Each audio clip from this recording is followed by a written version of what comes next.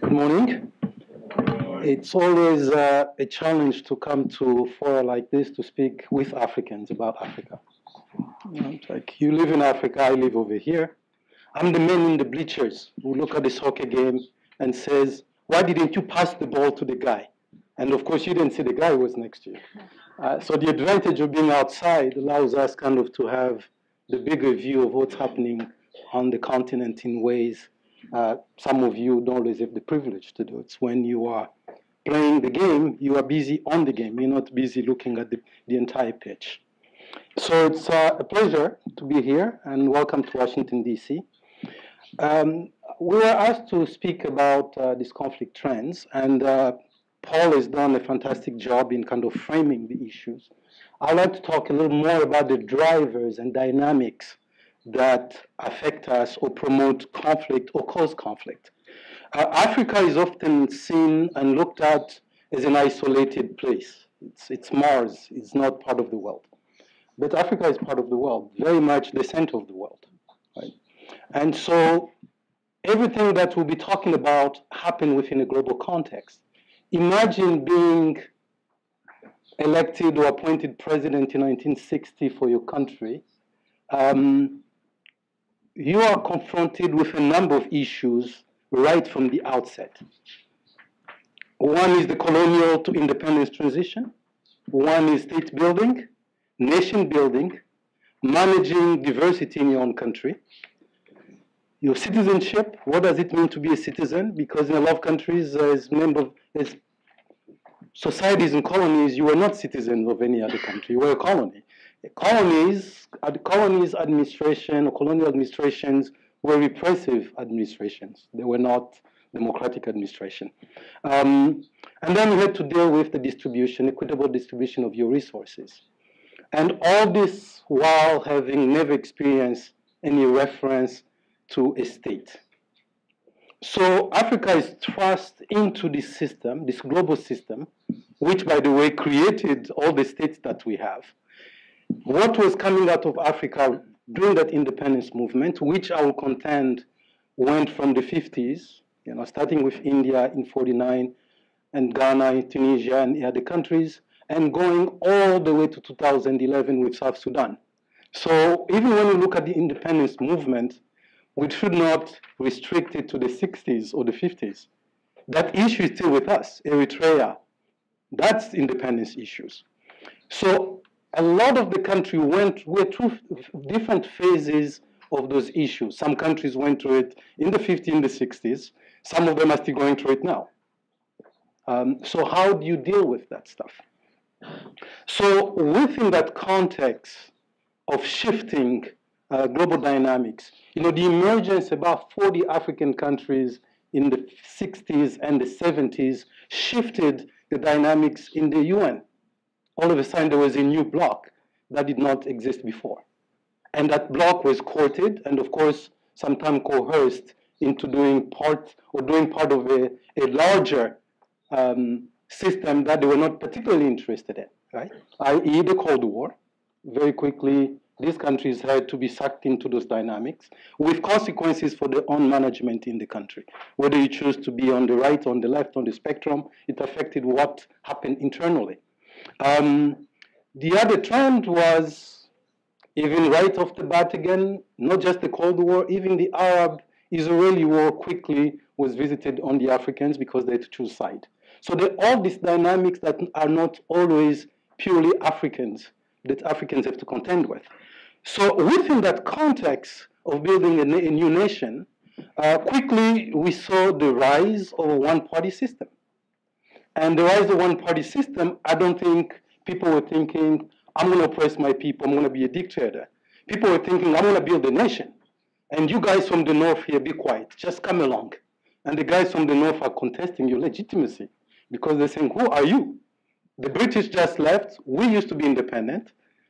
Why are you imposing on us this? So quickly you have either to use patronage to calm some people down, maybe the paramount chief in the south, or you use the big stick and the gun, the state apparatus, which, by the way, was based on the colonial system.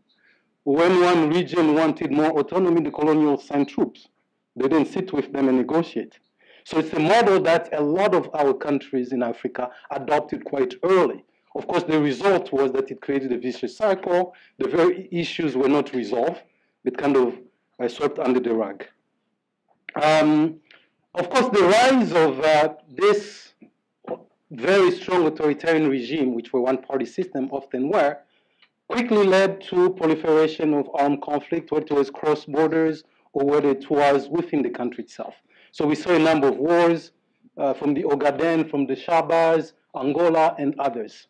And those were very much affected by both global dynamics and internal dynamics. And they totally kind of killed the social contract.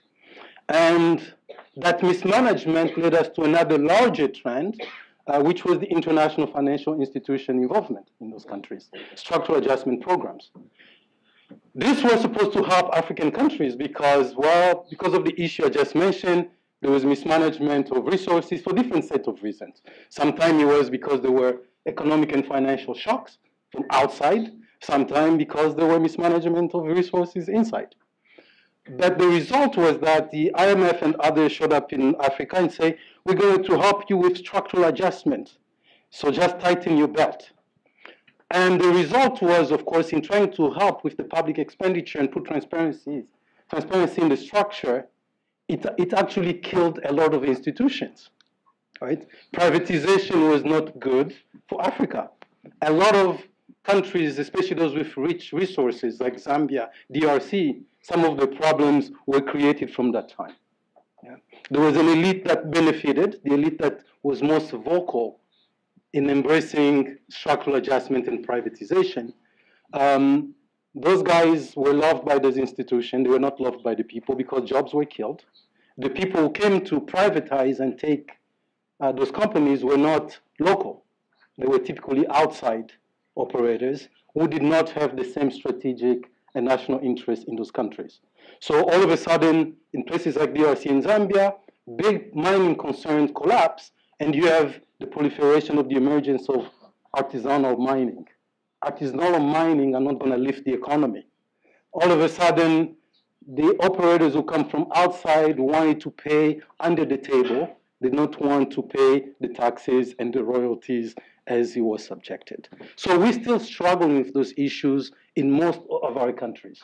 We have more problem with, what do you call it, power shedding, load shedding, electricity, which we had less of in those early days, because of course the companies have been privatized. There is no accountability in any meaningful way.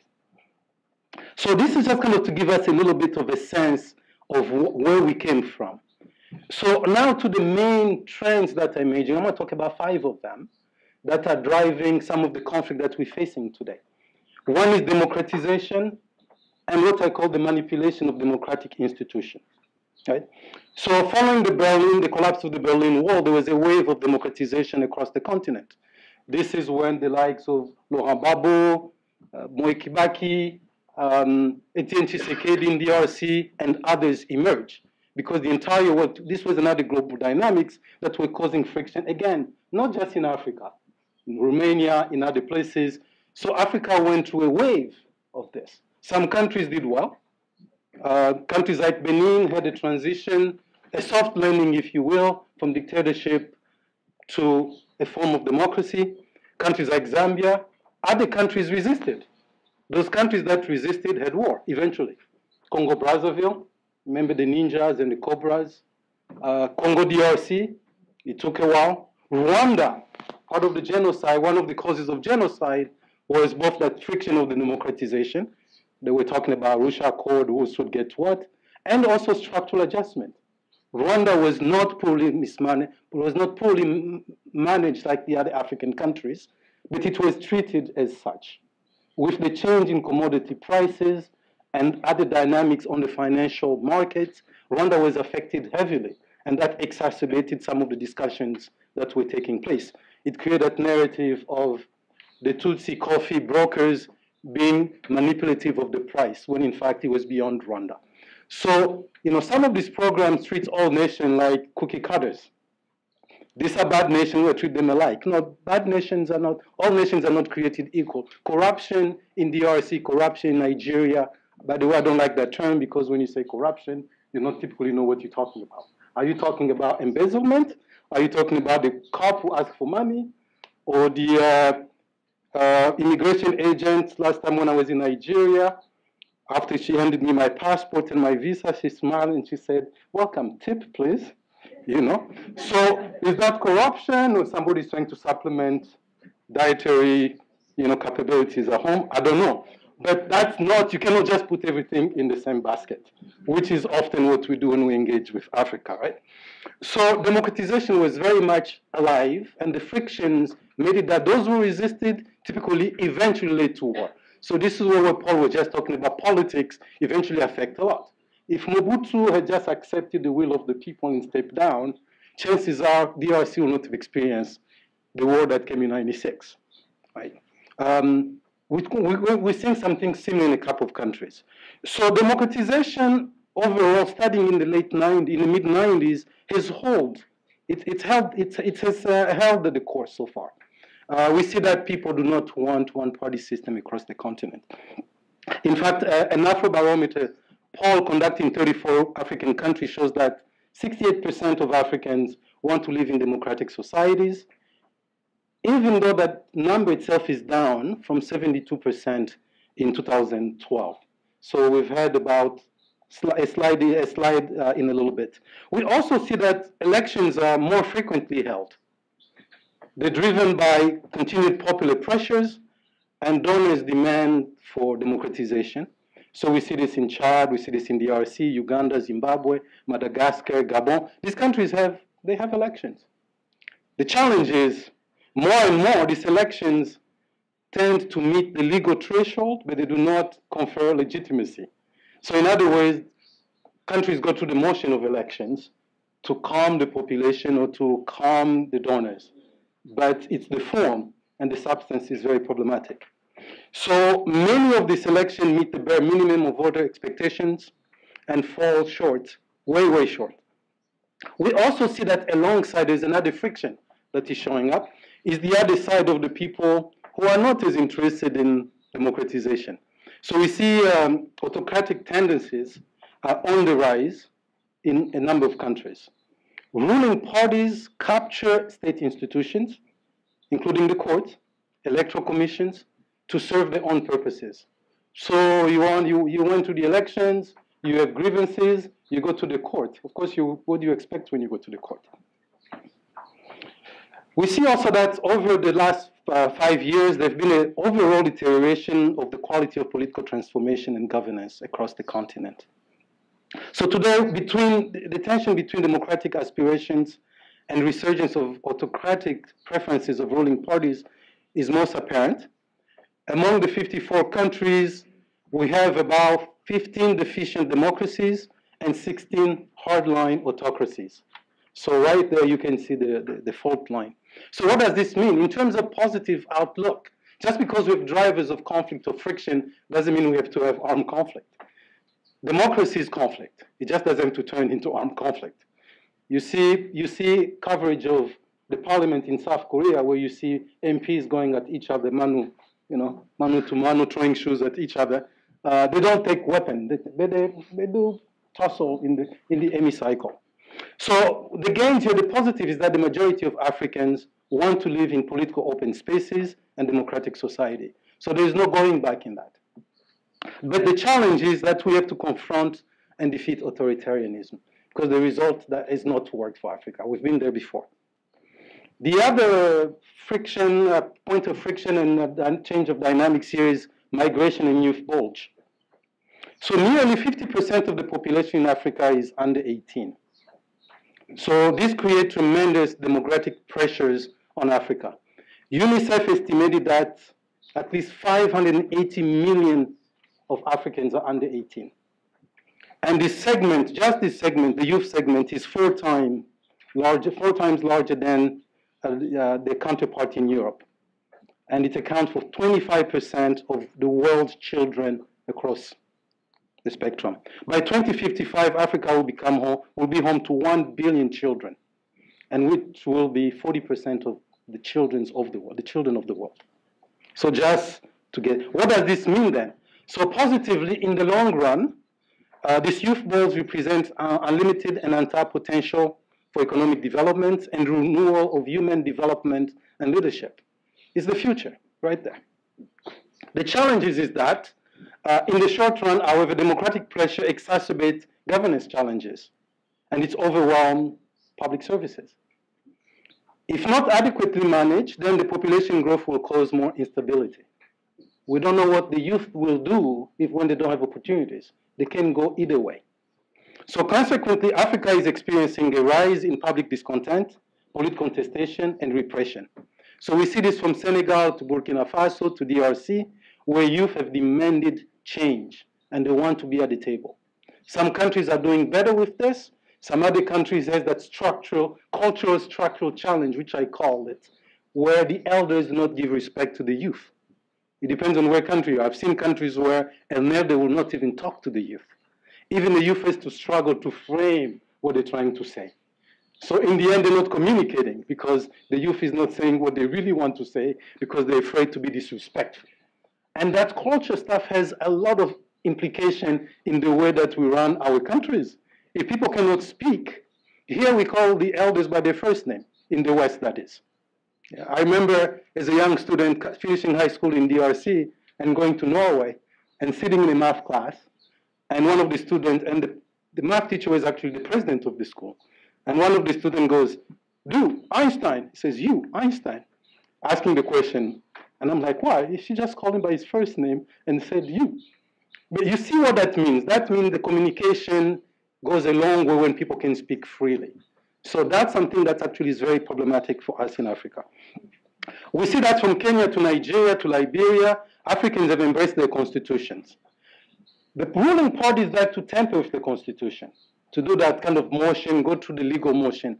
But the youth are saying, we don't want any of that. So again, we're going to the street, they're going to the street asking for the constitution to be respected, honored as the fundamental law of the land. We see youth groups emerge. Yanamar, for our friends from Senegal, Ballet Citoyen Burkina Faso, Lucha in DRC, all these youth groups have put so much pressure on the regime that there is no way to avoid them. We also see mobilization of youth in Zimbabwe, in Tunisia, in Algeria, of course, in South Sudan, and in Sudan. South Africa, roads must fall. That's not going to go away. We'll see these things in different forms as we move forward. So what do states do then? Instead of listening to the youth, the state reverts to violence. By resorting to violence, the grievances are not resolved. We see cycles, university cycle where students take 7 years to finish a 4-year degree.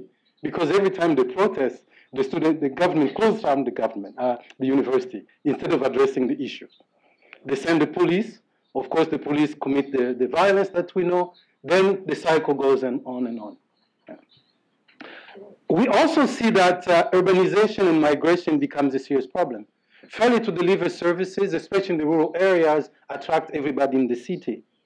And of course, in the city, the system is overwhelmed, then we go in cycle again. The result has been a rise of what we call the mega cities of the futures, right? At least 4 or 5 dozen mega cities will be in Africa. Cairo, 19.5 million people. Lagos, 23 million people. Kinshasa, 11 million people. Joburg, 8. Nairobi, 6.5. What is the future of these entities, these mega cities? Can we manage them? Is that the way to go?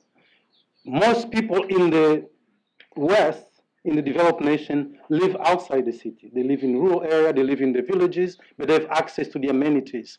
Here is where states are struggling on the continent.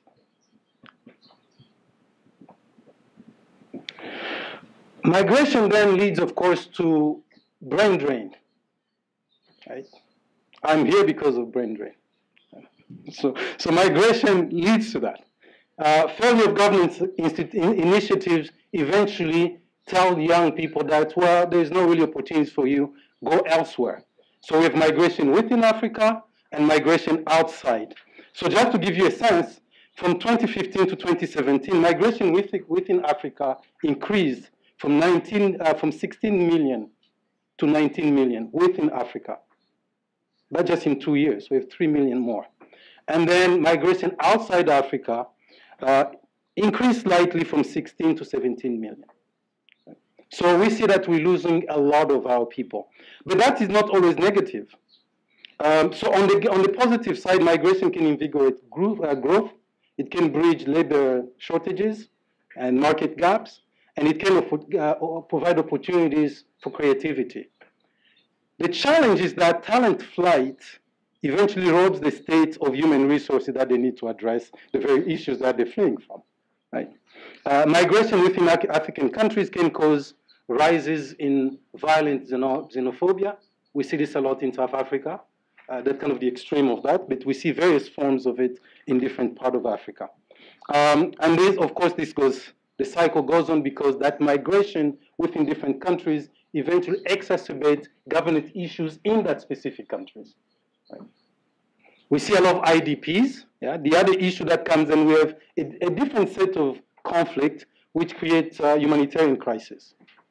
So here we just see that the state not upholding the social contract then leads to more armed conflict. Paul discussed those a little bit. And we see that this type of conflict affects all regions of the continent, right?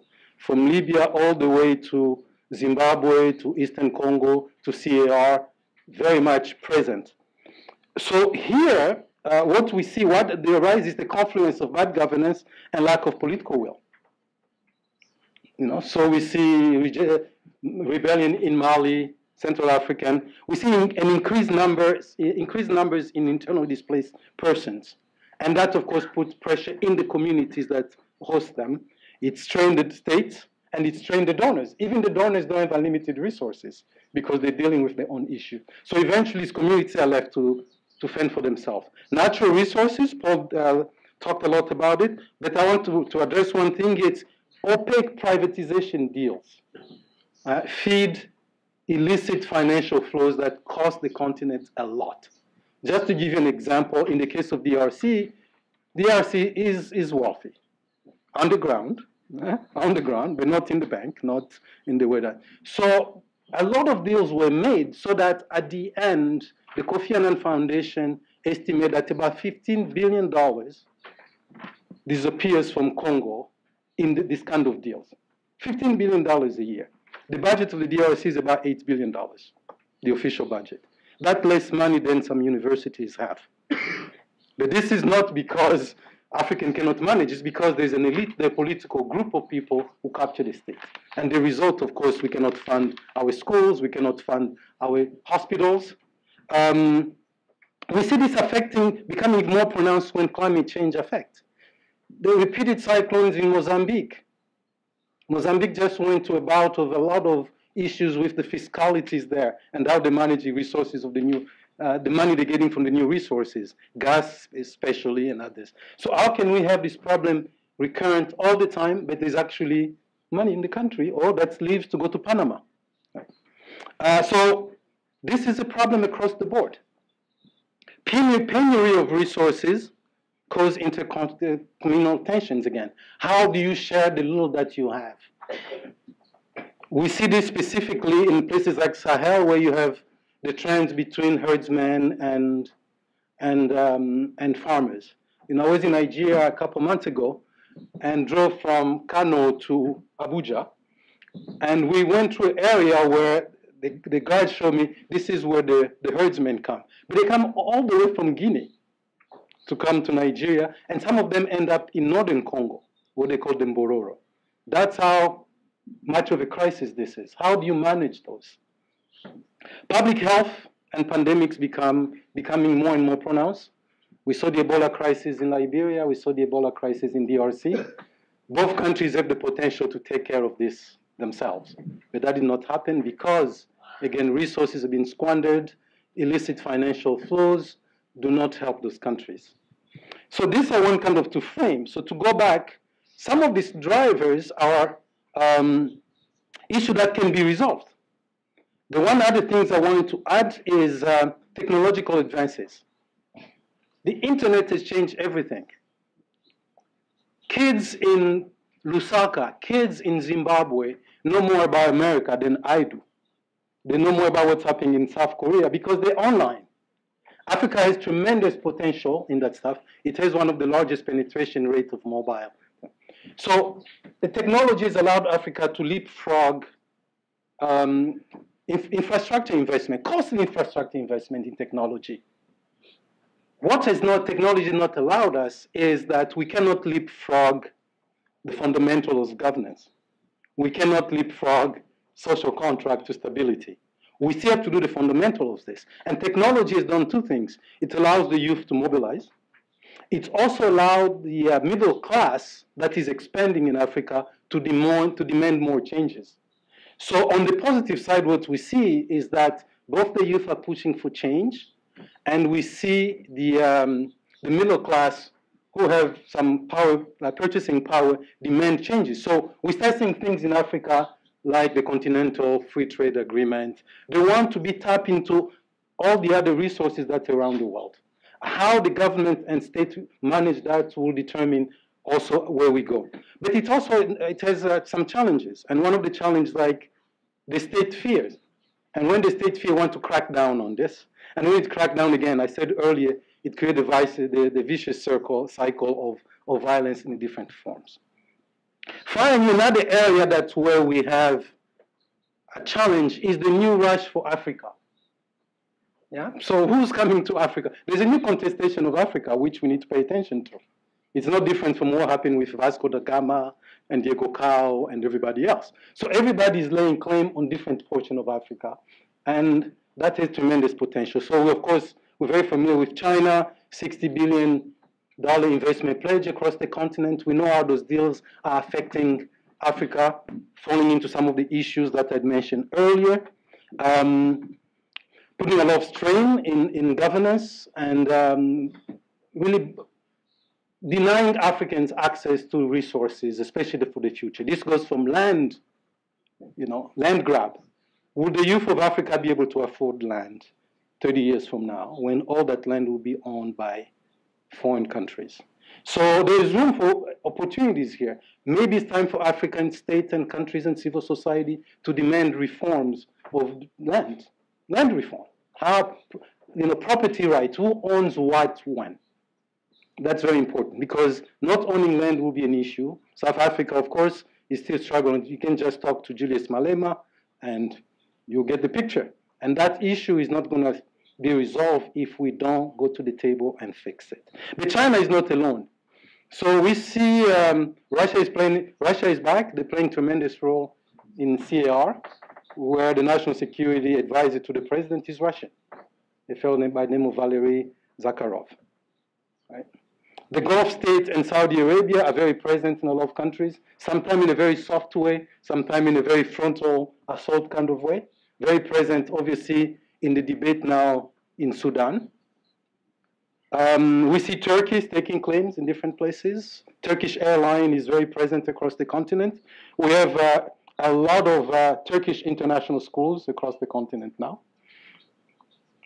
Of course, Turkey is the only country or the first country, I think, I don't know if there's been another, that opened an embassy in Somalia. Yeah. China has a base in Djibouti. The US has a base in Djibouti. The French have a base in Djibouti. Japan has a military presence in Djibouti. India is flexing its muscle mostly financially to the Export-Import Bank. Israel is back, trying to strengthen its commercial ties, but also expand its security interests there.